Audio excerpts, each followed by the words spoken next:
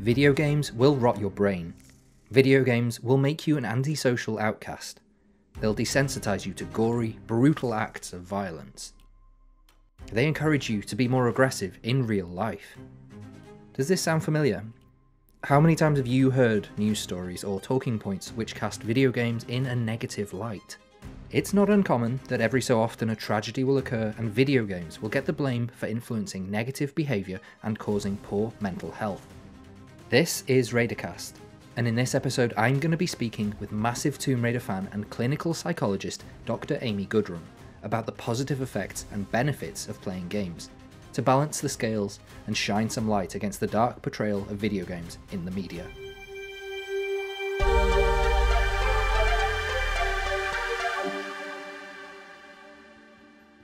So, welcome Amy to Raidercast. It is a pleasure to have you with us today. How are you?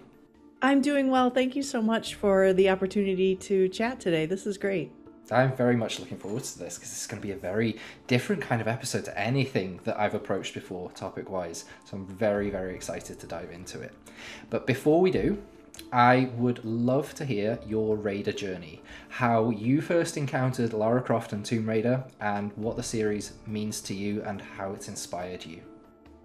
So the first time I saw the game, I remember it so well. It was American Thanksgivings, which is always towards the end of November, 1997. So I remember where I was living, and we had my husband's family over for Thanksgiving, and his brother, I think, had a bootleg copy of the game, of Tomb Raider 1.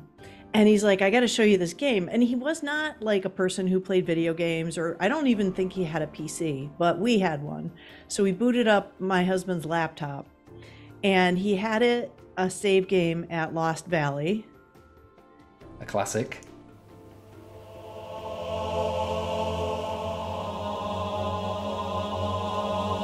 My very first impression is, of course you're playing this. She has huge boobs. Like, she definitely appealed to the male gaze, right? So my first impression was like, really? Like, they had to make a female character with large breasts. But then, you know, I'm looking at the gameplay, and I had played things like Myst and Dark Castle on the Mac when I was in grad school, and loved those games, but I'd never seen anything like this. And then that T-Rex, like, came around the corner, and I thought, oh gosh, like, I'd like to play something like this. This looks fun. But I was like just starting out in my profession, you know, relatively newly. We'd only been married for 5 years. My husband was starting grad school, so didn't do a lot of gaming until we bought our house in 2000. And we live in a part of New York State that gets a lot of snow. And so that winter we had nearly 200 inches of snow, which is, I think, around 490 centimeters. It's a lot. That's incredible. Wow. It was the sixth highest snowfall ever in our area. So I had happened to buy Tomb Raider 3. And I started playing it that winter because there wasn't a lot of going out with 200 inches of snow. Had no idea what I was doing.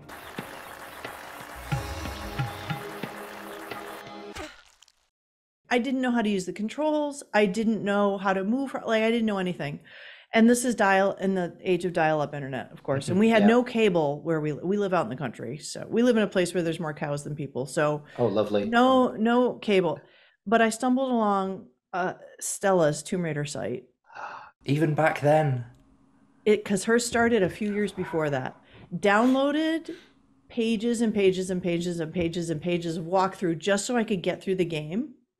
And by the end, then I made the mistake of, I played, I think, South Pacific second. That was not a good idea. And then London, and that was not a good idea. And then had Nevada at the end. It was crazy. But I kind of I kind of really like this. So I just kept up with the games. And, you know, by the time my son was born, which was a couple of years later, I think I'd played through all of the ones that had come out. So I've played all of the games. I'm currently a streamer, and I'm a part of Stella from Stella's Tomb Raider site. She is the captain of a Tomb Raider community team, And we raise money for Extra Life, which benefits children's hospitals, and I raise money for our local children's hospital. So and I went to the Derby event where Core Design was this year for the first time. So hopped across the pond and met a lot of people who I knew through online or other streamers, but had never met in person. So that was a real treat, including yourself. Yes. It was absolutely lovely to meet you. It was, wow, that's so cool. I loved hearing that. It's fascinating as well how you dived right into Tomb Raider 3.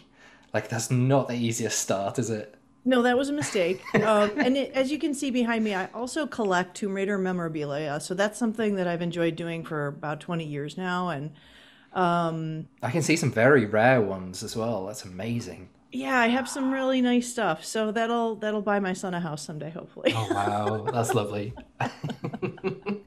Oh, goodness. I just saw the Wetter one as well behind you. Yep, there she is. Oh, that's the Motherlode. Wow. Incredible. Oh, what a collection. Lots of fun to do over time. And I was fortunate. I started 20 years ago. So things that are very expensive now were not that expensive then. So it just built up over time. And yeah, that's where I'm at.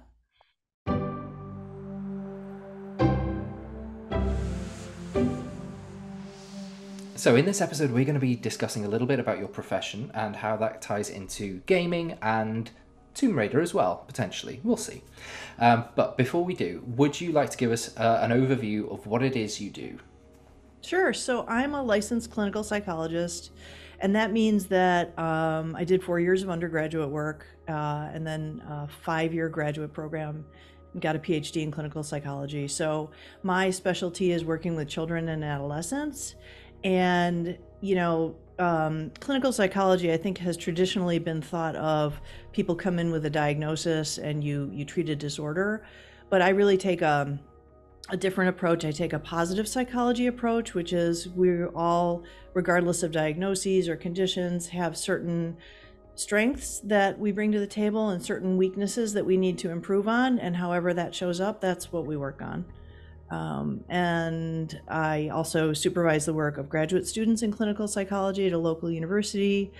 I'm also involved with my undergraduate university on an alumni board. I also am involved with a fitness and technology company where I run a lab class. So I have my hands in a lot of different things. Wow, super busy.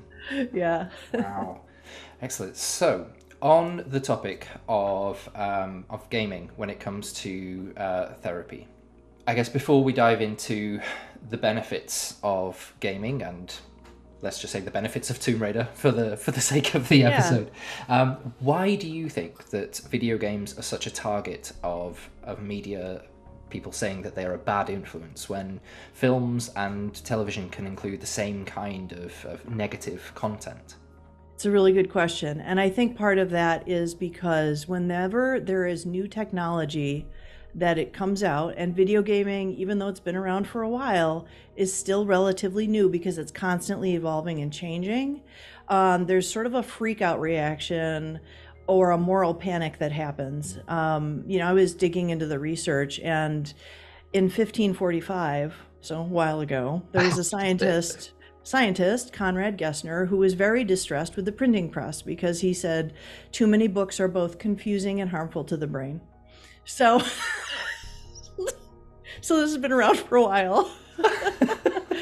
And there's always been a panic and a knee-jerk reaction about entertainment technology, right? So there is just as much of a panic, if not more, around television. Televisions became popular in common households between like 1950 and 1970, and people became very concerned about children's well-being with television and violence to the point where the Surgeon General in 1969 said that there's a significant concern about this, deemed it a public health problem, which, it may or may not have been, but what that did in the US is it allowed for funding of lots of studies to finally see, is this a problem or not? Because one thing we do as psychologists, whether we're clinical psychologists or we study work or we study social problems or social issues, is that we like to do studies. So we collect data.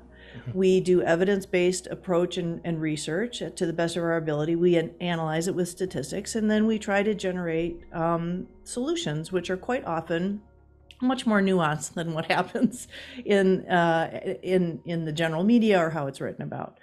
So what happened is they looked at 23 different studies, and the results were, well, it depends. It's a children becoming aggressive because of television. It's really a multifactorial problem, right? Two children can watch the exact same thing and have very different reactions to it, or behave differently perhaps after. So again, it depends, but nobody likes to hear that. It's very simple to make it dichotomous in black and white. So it's the same with video games, still a knee-jerk reaction. Okay. Okay, I can follow that. That does make sense. And I wonder, what do you think to the idea that because the medium is very interactive, that ties into it as well? I think that's part of it. There is an assumption that if you are interacting with a medium, that it may have more impact on you than a passive viewing. And that the more it may get close to a real life image, the worry is perhaps that might be disinhibiting or numb somebody to something. However, the research may be very different than what people might assume. It could be. I suppose as well on that front that only within the last, arguably the last 10 years, have video game graphics become borderline photorealistic, especially within the last 5 years. So maybe studies on the realism aspect of video games versus more cartoony style. So I was going to ask, do you think that games with more realistic graphics are going to be targeted more by people who deem games a bad influence than games with a more stylized, cartoonish look? Like, for example, the old 90s Tomb Raider games. If you compare that to, say, Call of Duty today, where it's a huge difference in graphical style, and one is obviously much more realistic, whether or not the more realistic would be a bigger target, but maybe as that's over the last 5 years or so has only really become a thing, we don't have the data to really dive into that. We don't. And it's so interesting because, in 1996, 97, when the first Tomb Raiders came out, I mean, that looked realistic, strangely enough, you know what I mean? Like, the idea of the definition of realism is a moving target, I think. Do you know of any sort of specific examples, maybe with Tomb Raider being demonized by the press for excessive violence or things like that? There was one moral panic around Tomb Raider. Let me find it in my notes so I can share it with you exactly. It was very interesting. So a rumor surfaced when Tomb Raider 1 came out that if you pressed a certain sequence of buttons or actions, Lara would get naked and you could run around with her naked, which is not true. Actually, when you press this certain sequence that came out, if you did it, she like exploded or died or something. So it's the exploding Lara cheat. Amazing. Now, programmers, of course, who weren't associated with Eidos or Core did create a nude raider mod, and people could download it. People could have it and make her run around naked. But the game team had nothing to do with this. Not in terms of violence. I have heard concerns about the Lara Croft and the depiction of femininity, in terms of the appearance, which is very idealized and especially I think appealing to the sort of straight male gaze perhaps. And in most video games, most characters, male or female, are designed to be, I think, what a majority or people would consider physically appealing. So that's not unusual, nevertheless important to pay attention to. But that's just the physical appearance, that we're not talking about the character and what she accomplishes. Yeah, that makes sense. I remember reading a long time ago as well about how PETA were very angry at Tomb Raider, but that was along the lines of her massacring wildlife, or endangered wildlife in that case. I haven't heard that they've been angry with the series lately, but I would venture a guess it's because she's mostly killing people nowadays rather than endangered species. And, that PETA concern, does that, is based on the assumption that People might not care as much about animals because they're killing them in a video game, right? So that's a pretty big assumption that would have to be tested. My experience of video gamers is that they love their animals and pets and would never go out and shoot an endangered species. Yeah. Very much so. Very much so. Within your profession, obviously I'm not going to delve into anything that's like confidential with any patients or anything, but have there been any cases that you have had to deal with Tomb Raider as an example of someone's mental health? Not Tomb Raider specifically. And my experience of, so, you know, again, as a clinical psychologist, I work with a population of children and teenagers who come in with certain strengths and weaknesses, but may be predisposed to some problem behaviors in their life, right? Or struggles with how they see themselves, how they view the world, and to help mitigate that so that their development gets on track. In general, I would say probably the most, if not 100%, of the people that I work with have played video games of one form or another, be it Candy Crush on their mother's phone to, you know, Call of Duty to, I hear a lot about Fortnite. I know a lot about Fortnite. So that really appeals to like 8 to like 12 to 18-year-olds, really. The vast majority of them have not had major problems with gaming. That's good. That's really good.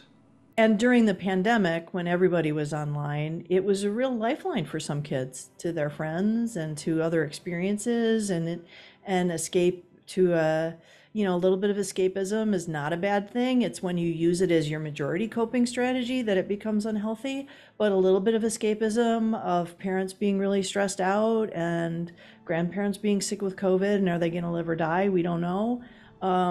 Is okay to use gaming to help with that.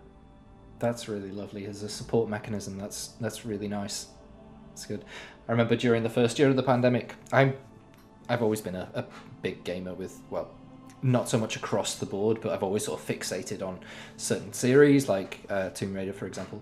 But when the pandemic occurred, and I remember one game that was really big was Among Us. And everyone was playing Among Us, and you'd call your friends and you'd get them to come online, and everyone would be in these little groups. And I couldn't do it. And I tell you why. It's because it stressed me out so much. If you were picked to be like the imposter, I couldn't do it. I couldn't sit there and like pretend and lie and sneak around. It did something to me inside. I was like, I hate this. I really hate this game.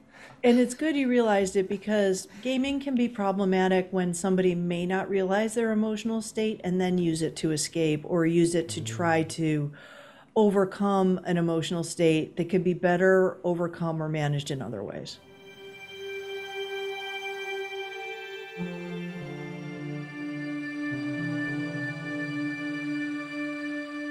I've done in the past a few shout outs online where I've invited people to send over their own personal stories about what Tomb Raider has meant to them, or any way they feel particularly drawn to Lara as a character.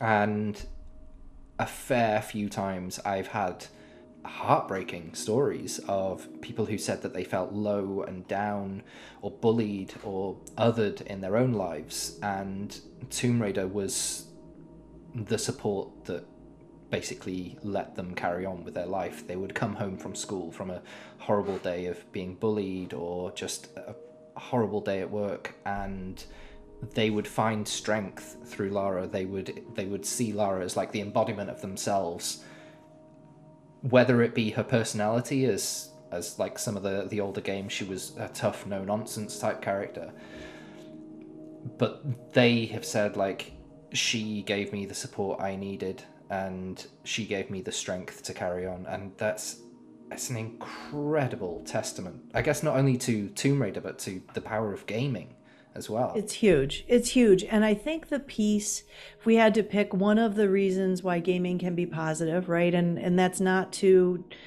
not to minimize how gaming can be negative, but we're here to talk about the positives, and we're not going to talk about moral panics. We did that already. But one of the positives about Tomb Raider is it is pretty immersive. You know, it may not be as immersive as some of the, MMOs and stuff, but it's a pretty immersive experience, and there's storytelling and there's a narrative. And discovery and role playing are part of it. And I think in a game, you can also identify with the character in certain ways that maybe how you aspire to be, or maybe you want to be, especially for people who like find comfort in that if their true identity doesn't match or is contrary to the community that they live in, right? And so if you find things in that character that you can identify with and appreciate, it may help you cope with some very difficult situations. And that's a really lovely thing about Tomb Raider. And, you know, we saw it at Derby. I mean, what a lovely, diverse community of people. One of the cosplayers who won is a wheelchair user and Tomb Raider player. And, you know, I don't know her full story, but I'm sure she takes inspiration from Tomb Raider, right? Like we all do who are in that room, not just her. There were people there who identify as being on the autism spectrum. And there are people who talk about their mental health concerns who were there. And a lot of people have shared how Tomb Raider has been very impactful for them in getting through really difficult spots. Because first off, you know, at least in the older games, there's not a lot of emotionality. She just perseveres. She just perseveres. No matter what. That's something that I've always found true about it, is that because there's not a lot of emotionality, as you said, she was very much an avatar that you could project yourself into, rather than the more heavily narrative-driven games these days, where you're either hearing her thoughts or she's talking a lot and you're always aware of her mental state or how she feels about certain things, whether they be places and she's like, this tomb is beautiful, or people and the attitude that she does or doesn't take with a certain person. But in the older games, she was very largely silent, and you could project your own emotions onto this character. And so I think that sort of connection to her was in some ways stronger because it was very personal and because it was very custom to each player. I think that's really true. And you could, and so I first off, I'm just going to say I enjoy all of the games, the older ones, the newer ones. I play a lot of level editors, so custom games are really, that's sort of a niche for me. But one thing that is appealing about the older games is that you could just impart your own kind of psychology on the character, if you will. And I also like that, so going back to what I first said about her, you know, physical attributes. Yeah, I mean, it makes sense from a game and monetary perspective. You have to make the character look unusually attractive to the male gaze, let's say. However, she was doing things, and this was the 90s, and like, I mean, I think I was like 27 or 28 when Tomb Raider came out. So I was actually Lara's age, you know, according to the booklet. And Tomb Raider 1. I mean, women didn't, you know, there were still very strong conventional ideas about how women and men behaved, and they were very sex stereotyped. That's I mean, it's still that way. It's changing, but it was especially that way in the 90s. I think there was some movement, like, you know, in the 70s and then in the 80s that started to clamp down, and then the 90s, it's like, go back to your, you know, traditional behavior in some ways, and she didn't. Thank you. You know, she's like, I mean, she had the luxury of being very wealthy, so she could go wherever she wanted, even though she was rejected by her parents, you know, supposedly cut off. But, you know, she was intelligent, and she was a problem solver, and she was gritty. Yeah. And that was really cool. And that's what appealed to me. You know, she was gritty, she wasn't stupid, and sometimes reckless, and made mistakes and worked at correcting them. And I thought that was cool too. That's a really cool way of putting it. I like that. It was a very, she hit at the same time as girl power. So you had like all of the Spice Girls things and everything at that time, and it was very, I'm sure there's a better word, but very zeitgeisty. And she sort of just fit right there as this icon of the 90s and everything that was happening at the time. It's really cool. So true. And I think in the newer games then, where there's much more of her own kind of personal psychology coming in and more of a narrative story, that also fits with the times too. So it all makes sense in its own way. Yeah, it's cool that way. And another thing about Tomb Raider that I think is, I don't know if it's unique to Tomb Raider, but it's certainly important, is that for many people who identify as like non-binary, or people who identify as gay or lesbian, it created an environment that was very open to like acceptance.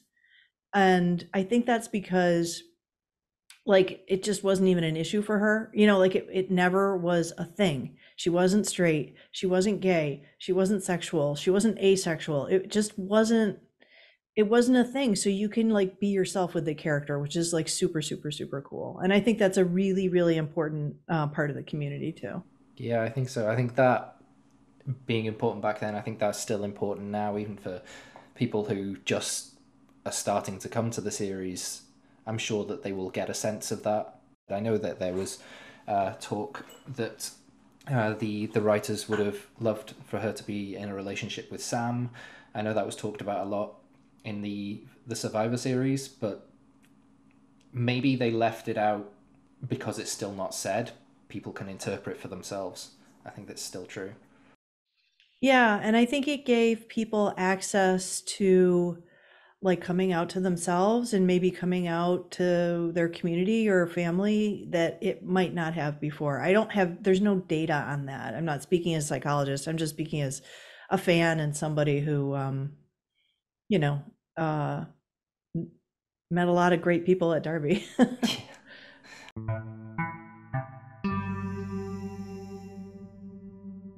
As a final sort of question to sort of go back to the topic at large, there's a lot's been said in the past by the media about how video games are a bad influence and they're demonized by different groups of people. Has there been anything that you've seen in your experience that this narrative can be changed about certain games or certain types of games? Maybe ones that feature violence, or do you think that once someone or a group of people demonizes a particular media, that's it, it's set in stone? Well, I would encourage people to first of all, have a growth mindset, not a fixed mindset. So a growth mindset means that you're flexible in how you approach things, that you're willing to dig in and do the work to really understand something, instead of a fixed mindset where I'm just going to make a decision. It's based on how I feel, and that's that. Right? So have a growth mindset about it, even if you have a strong feeling one way or the other, because the reality is, there can be problems with video gaming, and there can be wonderful outcomes as well. Gaming itself is not a problem. Just like feelings themselves are not a problem. It's what you do with it that matters, right? And gaming has so many positives that it's important to recognize that as well. It's a wonderful opportunity for people to have an experience with their children and teach their children certain values and ways of constructively using media. It allows for appropriate expression of emotions. When you come home after a bad day of work, let's not kick the dog. Let's maybe play Tomb Raider or Call of Duty or whatever, right? Like, you're appropriately sublimating a negative emotion. It can improve positive emotions. That's been shown. Moderate gameplay has been shown to increase emotional stability, even decrease depression and loneliness, and moderate being 3 to 9 hours a week. So there are all kinds of positives. I would just encourage people to look at the literature that's out there, and there's a lot of it, and I can even give you links to, I can even share references with you, and become good consumers of science. I believe in the scientific method. I believe in rigor, and I think, if that is the best way to approach any kind of social concern and any kind of technology. Let's research it. Let's look at what the data says, and let's parse it out in a meaningful and nuanced way, not in an all or none way. That was absolutely beautifully said. Thank you so much for that. Sure. Wow. So, if anyone who's listening or watching this episode would like to reach out to you online, where should they look? Where can they find you? Wow. Probably a lot of places. I'm not on much social media. I have a Discord for my gaming community, and gosh, I'm on Twitch every so often. I I will include as many links as you want below the video as well so people can contact you. Well, Dr. Amy Goodrum, this has been a absolutely fascinating chat, and I'm so pleased that you came on Radarcast to chat about it. Thank you very, very much. Thank you, Chris, for the opportunity. I appreciate it. You're very welcome. I hope you enjoy the rest of your week, and thank you very much. You too. Take care.